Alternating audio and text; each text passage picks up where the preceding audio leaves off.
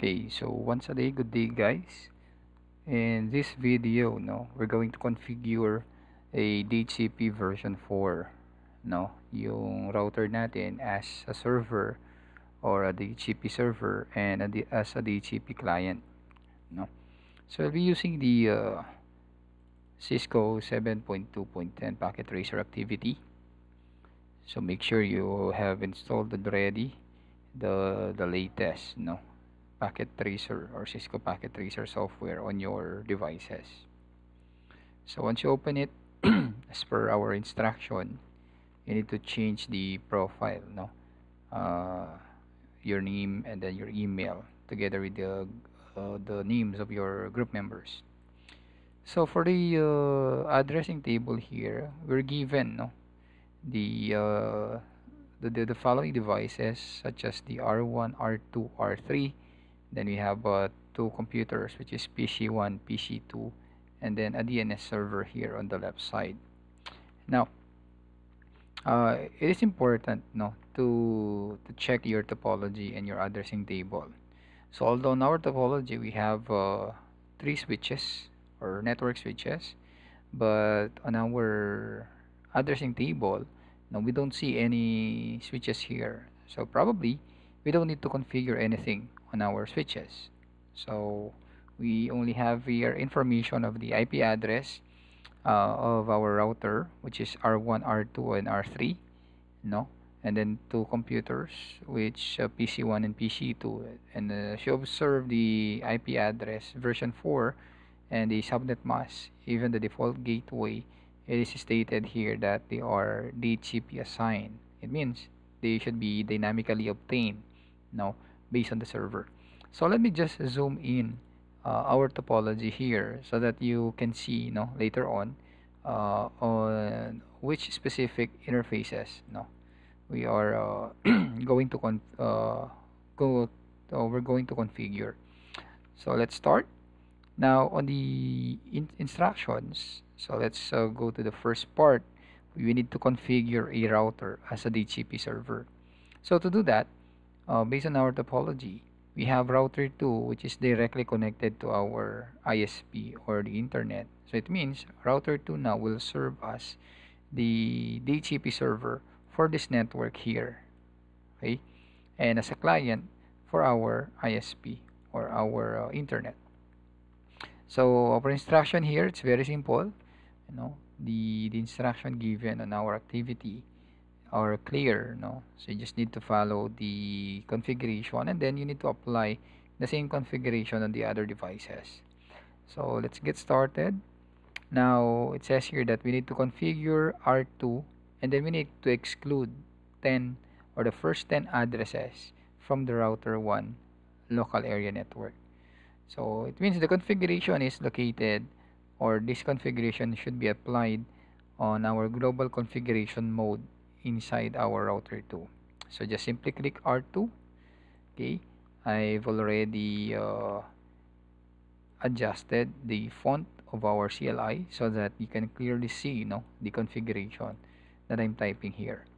So let's try type enable and then config terminal, and then you just need to type in IP DHCP exclude addresses, which is 192.168.10.1, and then together with the last IP address or the highest IP address, which is 10.10. So it means we're excluding here the first 10 IP addresses. Why first 10? From 1 to 10 basically. And then why 10.1 and why 10.10? It means router 1. So as you can see here, so the connection from or the network address for router 1 is 192.168.10.0. So the first IP address is 1 up to 10 because the instruction says that we need to exclude the first 10 addresses. That's why the range is from 1 to 10. Then you just press enter once you're done typing the configuration or the command. And as you can see, the completion is 4% now. From 0, we have now 4%. So we need to apply as well the same configuration with router 3 LAN. So let's check our addressing table here. We have router 3 on this side, and then there's the IP address for our LAN network, which is connected to our G00 interface. So the IP address is 30.1. So basically the network address now is the 192.168.30.0. So that's just type in DHCP exclude address 192.168.30.1 and 192.168.30.10 as well. So we have now 9% because the instruction says that we need to exclude the first 10 addresses also from the router 3 LAN. Okay, so we're done, no, in excluding the IP addresses. So the second step is we need to create, an address pool to our router 2 for router 1 LAN network and for router 3 LAN network as well.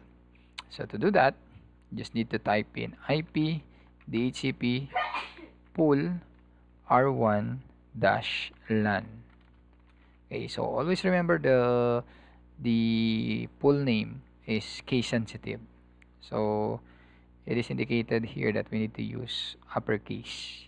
So just type in or press enter. Then as you can see, we have a score for that.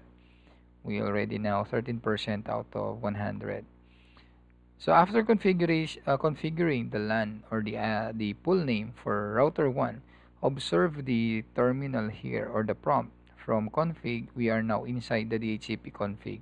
So from the global configuration mode, we are now inside the DHCP configuration mode. Now let's type in the following command, which is we need to set the network address. As I mentioned earlier, the IP address for the G00 of router 1 LAN is 10.1. Then definitely the network address is 192.168.10.0 network. And the subnet is /24, which is 255.255.255.0. It means it can accommodate up to 254 hosts. So just press enter. Then we have points for that. From 13, we have now 21%. Then after the network or setting up the network address here together with the subnet mask, we need to configure now the default router. So the default router, this is the address of our router, okay, or the default gateway on our computers, 192.168.10.1. Oops, sorry, that one. Okay, so we have 4 points for that, or 4%. And then lastly, we need to identify the DNS server. So to check your DNS server, you just need to again visit your addressing table, which this one was taught to you during your Cisco one. So this is our DNS server, and this is the IP information or network information for our DNS server. So the IP address is 192.168.20.254. Then just press enter. Then here we go. We have now 29% of our activity. So we're done on this on the step 2. Then the instruction wants us to create another DHCP pool on R2 for the router 3 LAN this time. So to do that, you just need to exit first, and then just type in again IP DHCP pool name or pool and then R3 LAN. So the pool name was provided here. Again, it's case sensitive. Then just press enter. Okay, so again we earned points for that. Then we will type the same configuration but this time with different network address. So router 3, the network address is 192.168.30.0 and then 255.255.255.0. And then we have the default router, which is 192.168.30.1, which is the address or IP address of router 3 G00. Okay, and then again, since we only have one DNS server, so we need to retype again the DNS here. Okay, so we're going to type DNS server 192.168.20.254. Okay, so we already have 48%. Okay, so we're done, configuring the server. So is it now safe for us to say that our computers can receive now an IP address. So as you can see on the topology, no, yung given by default, it was set to static, and the computer, no, or the example did not provide a static IP address. So you don't need to type here automatically the address. You just need to click or select DHCP, just what our computers know being configured by default to have, no, or to receive an IP address to our network. So as you can see here, when you select DHCP, it says DHCP failed. Why? So probably because we're not done yet configuring the server. Okay, again, we just configured our R2, but again, the devices PC1 and PC2 are connected, no, to our router 1 local area network. So let's review first the error message. So the HTTP failed, and then APIPA is being used. When you say APIPA, this is the automatic private internet protocol, or IP address, given to a computer, no, when they are not connected to the internet. So similar with our computers, no, when you disconnect them to the network, no, just like what we did or what we saw on my CMD earlier on the previous video. Now we had an address 169.254.20.1112. Again, this is an APIPA. Now, so sir, how to receive? Now, and then observe the completion. It's 48%. We did not receive any points for that. But again, according to our addressing table, the DHCP should be assigned. But instead of a correct IP address, now coming from our server, now we receive a PIPA. It means there's something wrong, or there's something missing on our configuration. Now, let's try to close this one first, and let's continue reading the instruction. So we're done with step 3, and then we have part 2, which is configure the DHCP relay. So I just showed you what will happen if we will not configure the DHCP relay, even though we're done configuring our router, or our server, which is the router 2.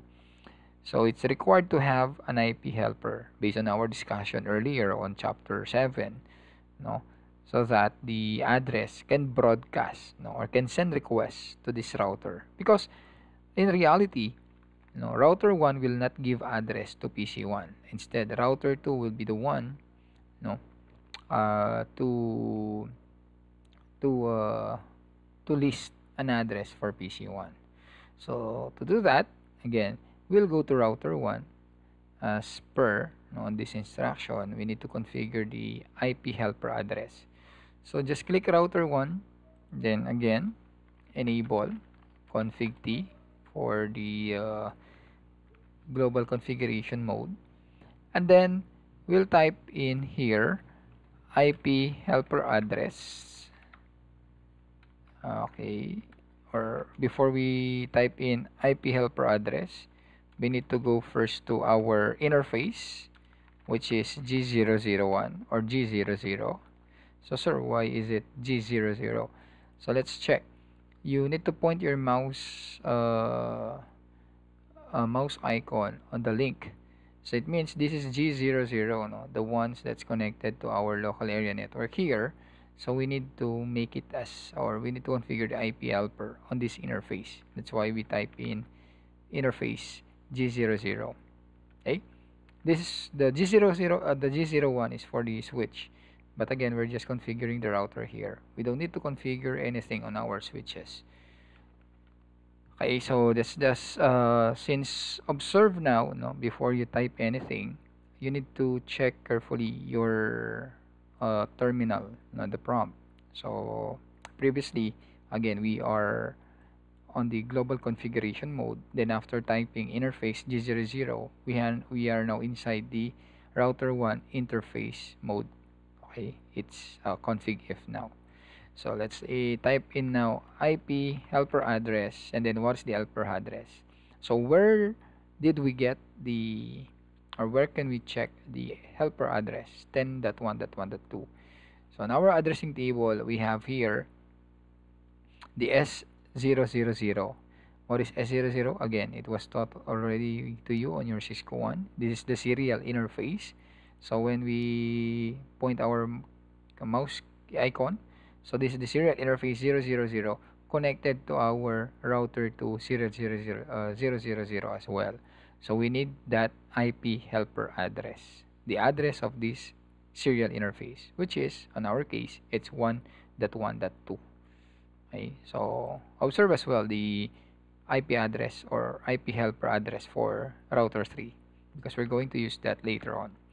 So for our router 1, again, check if you're inside the router 1, then what is the IP address of our serial cable or S00, which is 10.1.1.2. So 10.1.1.2, enter. So we have now 53%.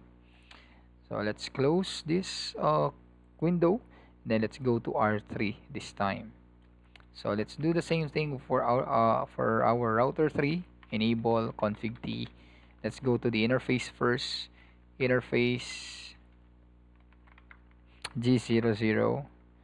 Okay, and then we will type in now IP helper address, okay, 10.2.2.2. So we have now 58%. So let's try now again PC1. So earlier when we check, we have a pipa. So this time we did not receive the failed message. Instead, we have now successfully request for a DHCP. So from 169.259 and so on and so forth. Here we have now 192.168.10.11. As you can see, it's not started with 1 or 2 because we exclude addresses 192.168.10.1 to 192.168.10.10. That's why you were assigned an IP address that starts with 11. No, so if you're going to connect another device here, they will be assigned with an IP address 192.168.10.12 and so on and so forth. So as you observe here, the DNS server was also automatically assigned by our DNS server. It depends what is the DNS server. Sorry, I thought it was automatically assigned by our DHCP server. Then the DNS server is it actually depends on what you type here earlier, the DNS server IP address, and then even the default gateway is provided on this information. So imagine earlier we have 58%, but now it's 72%. It means we receive 14 points for that.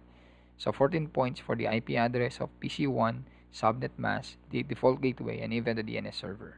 So let's do the same thing with PC2. So again, it's by default it was configured as static. So when we click the GP, since we already configured router 3, we will not receive an error message or failure. Instead, we'll successfully receive an IP address coming from our DHCP server router 2. So from 72, we have now 87%. So we're done with step 1, step 2, and step 3. That's the part 1. Now, or even part 2, we're done with the step 1, no? So step 2, we also done with that. It says here configure host PC1 and PC2 to receive IP address. So I've shown you the DHCP configuration of PC1 without the DHCP relay or the IP helper address. We receive an APIPA instead of a DHCP address. So after configuring the DHCP relay, we're able to receive a correct IP or network information for our computer coming from our DHCP server. So we're done with part 1 and part 2. Let's move now to part 3. So it says here that we need to configure a router as a client. Sir, why a client? Isn't it router 2 is our server? Yes, as I mentioned earlier, it is our server for this network. No, but our outside network, since we have the ISP, they are the ones who provide us the IP address or the public address. Now we need to make our router 2 as a client, which will receive an IP address coming from our ISP. So to do that, let's click router 2. Again, look at the instruction. We need to go to global configuration mode. So let's just type in exit and then type interface G01. So why G01? So let's click again or point our mouse pointer on our link coming from the internet going to our router. It says here that the link or the interface used to connect the internet to our router 2 is G001 or the Giga Ethernet 01. So that's why we need to type in here interface G01. So we are now already inside the interface configuration mode. Then let's type in IP address DHCP and then no shot to make it as a client, then no shot. Then here we go. We have now completed the activity, which we have here 100% completion. So with that, we were successfully configured the router as a DHCP server and as a client for the internet network here. And you also configured a DHCP relay, which is important, no? The IP address helper so that those hosts or devices connected to this network will receive an IP address coming from our DHCP server. So I hope that is helpful to you guys. And again, thank you and keep safe always.